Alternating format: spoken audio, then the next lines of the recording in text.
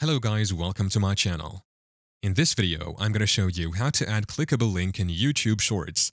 This feature can help drive traffic to your other videos, your channel, or even external websites. Let's dive in. First things first, make sure you have the link you want to add ready. It could be a link to another YouTube video, your channel, or any website you want to direct your viewers to. Now, open up the YouTube app on your phone and make sure to log into your account. Once logged in, tap on the U tab at the bottom right to open your account menu. In your account menu, tap on your videos to access your videos.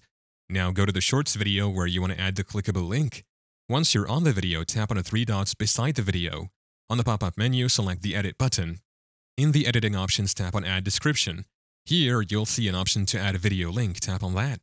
Now, paste the link you copied earlier into the provided space. Once you've pasted the link, tap Save to apply the changes. And that's it, you've successfully added a clickable link to your YouTube Shorts video. Now when viewers watch your shorts, they can easily access the linked content with just a tap. Thank you for watching. If this video was helpful, please leave a like and subscribe to my channel for more videos like this.